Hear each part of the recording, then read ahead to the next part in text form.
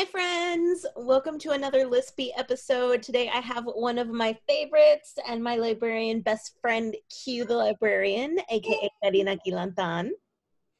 And we are going to talk to you about a book that Karina found and shared with me, and we're super duper excited about. So tell us about it.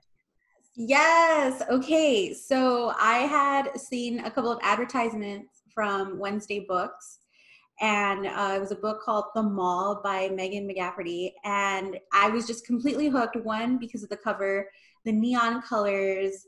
Maybe you can pull it up. Yes, it's so beautiful. It's That adorable. cover is gorgeous. And I love the neon lights because this book takes place in the early 90s, and I feel that and in the mall, right? So 90s mall setting, and I feel like back in the 90s, you know, we had a lot of signage that was very neon, and it just kind of brought back that 90s nostalgia. So I was pretty stoked to read it, and I found it on NetGalley, and I told Stephanie, dude, we need to read it, because if we don't read it and do a review about it, I don't know what I'm going to do. So, and here we go. She told me about it. I was like, why does the author's name sound so damn familiar? And I could not figure it out. So of course I went to my Goodreads app and I was like, why does Megan McCafferty sound so familiar?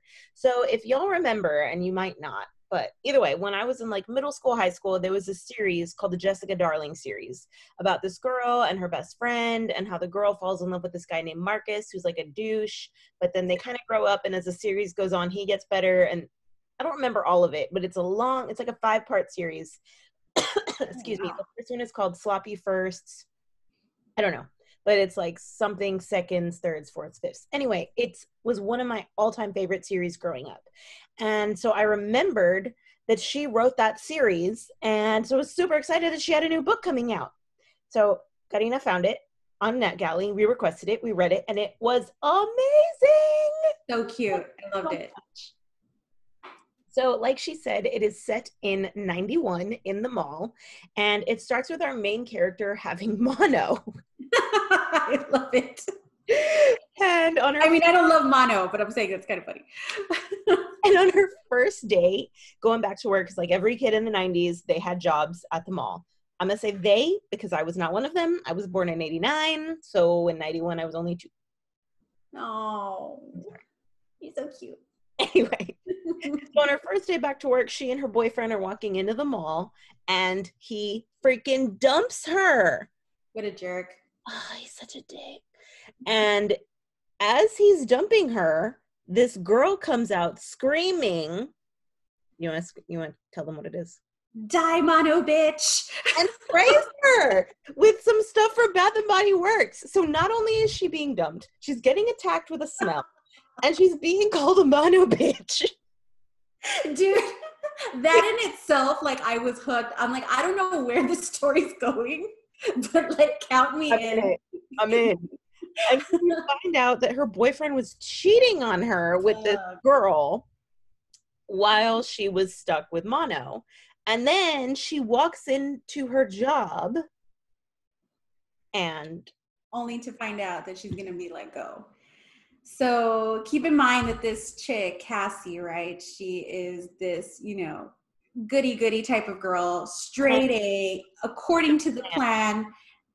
You know, her and her boyfriend were going to stay together, go to college together, you know, probably get married, form this amazing alliance, and then take over the world.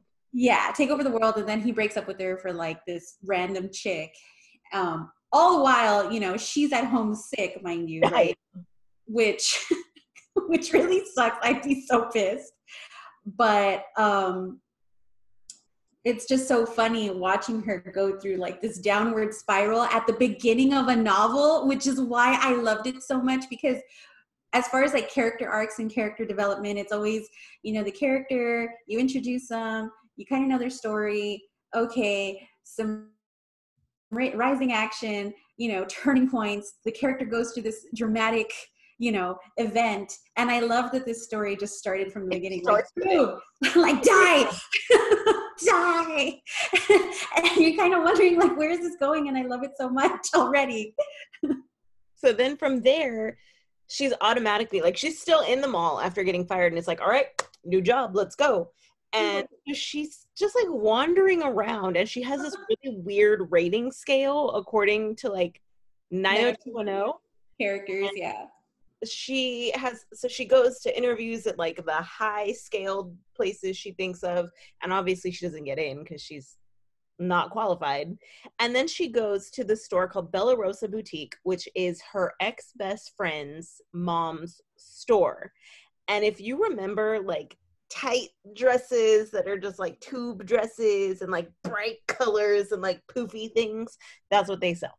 And big hair and bad hands and just cakes of makeup. Yeah, so she goes in there and she obviously does not fit in. Like, she's a t-shirts and jeans kind of girl, and she's like, I can't work here.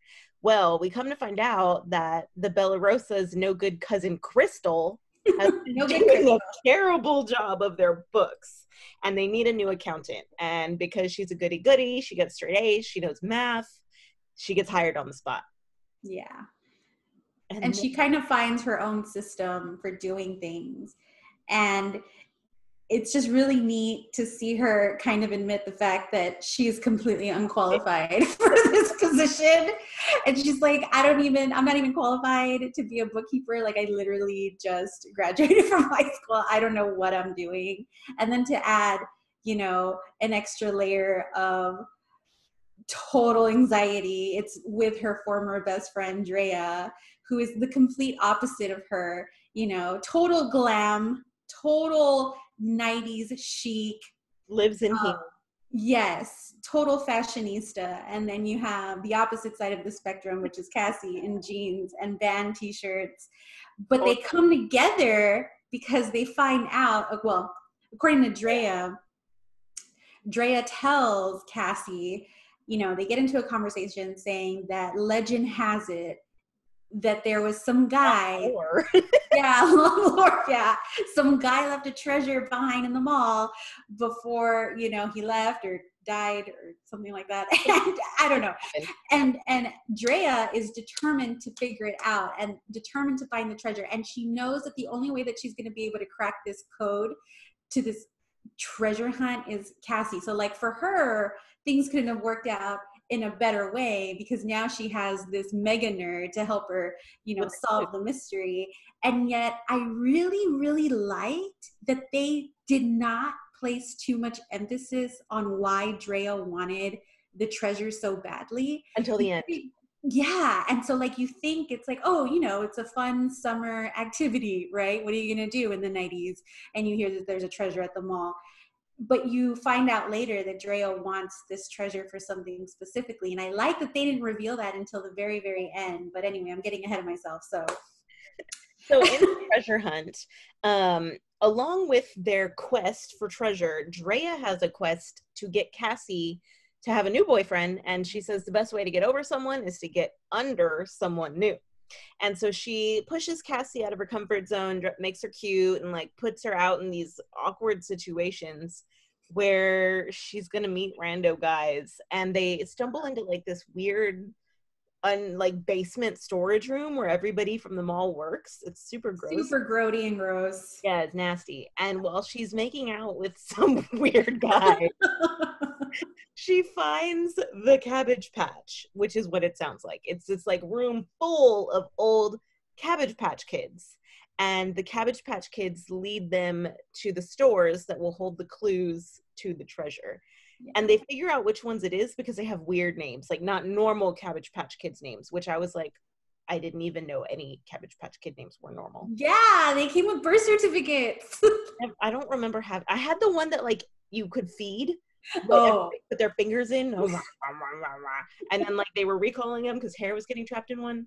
Oh my god, that was the only one I had. My sister had Cabbage Patch dolls, and I was always freaked out by them though. Like I really felt that they were going to come alive at night for some reason. I guess I watched too many scary movies as a kid. I don't know why. Blame my parents, but like I always thought they were super creepy. And I like that they pinpoint that in the novel, like, okay, what is a room of random Cabbage Patch dolls doing in the middle of this weird basement, like completely out of place, but yet somehow, you find. It just works. Yeah, it just works. Yeah, there's treasure, by the way. Cabbage Patch and treasures. Somehow it just like works together. And so then while they're doing their quest, like they've also got to work every day. And then Cassie finds out that her parents, who not only have been together forever, they work together, they have a business together, they're both orthodontists or dentists, something to do with teeth. I think dentist and orthodontist. Okay. Something like that. They're getting a divorce. Yeah. So bam, divorce. And then she finds out that her ex-boyfriend wants to come back. And by this point, she has met someone new. And the really cool thing about the story is that we don't really ever meet or like learn people's real names, because she refers to everyone as their mall name. And we meet this boy who's just dreamy and alternative. Yes. And his name is Sam Goody. So the whole name is Sam. So at the very end, like this was like the Sex and the City big reveal about like what Big's real name was for me. Yeah. But we find out his real name on like the last page of the book, and it's lame. I wish it was Sam Goody.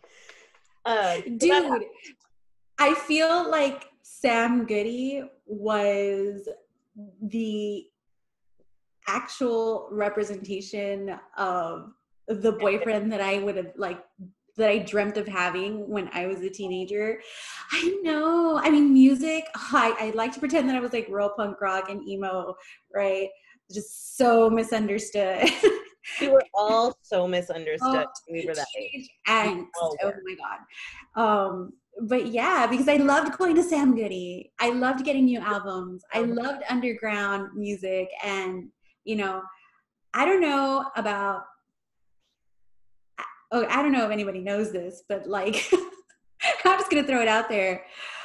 But there's like this thing in Mexico, man, like teenagers for some reason, or at least when I was growing up, I can just speak of this, like teenage Mexicans, dude, we loved Morrissey. It's like a thing. No, I'm telling you, it's weird. I don't know why. Of all people, like Morrissey, right? I guess because he's just, you know, just so dark and lovely. But anyway, as we all are. I know, right? I don't know. I just really like that whole bit of music pop culture there. That was like my favorite. I'm like, this author is just throwing in some awesome music references and like, yeah. And we made a YouTube playlist with the music that was referenced in the book. So if you want it, I'll link it in the comments for this video. But Karina built it, and it's called the Mall Fan Playlist. Yeah, the Mall Fan Playlist. I like it. So this is a really cool story. I really, really liked it. It's a fun summer read because it takes place the summer before she leaves to college. It's a really cool story about friendship, about love, about cheating boyfriends and no good cousins, bad tans and makeup, and being true to yourself. And I really liked it because it was also kind of about like, not just working with people you don't like, but having to deal with people that are different from you. Like having to get along with someone that is just a complete opposite of who you are. Yeah. And that you got to support your family no matter what. And she learns that along the way. So it was really, really cool. I loved it.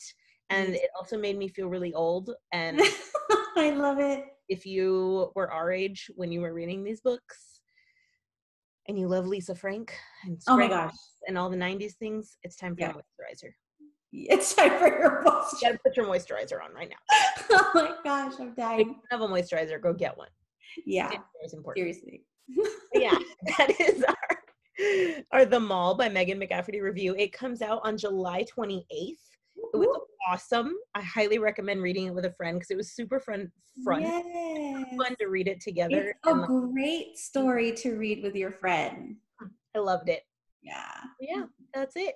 I hope y'all enjoyed it. Like I said, we got it from NetGalley. You can probably still get it on NetGalley for the next couple days or weeks.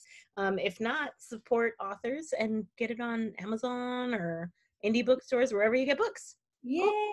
Thanks, y'all. Stay healthy, stay happy, stay hydrated. Bye. Bye.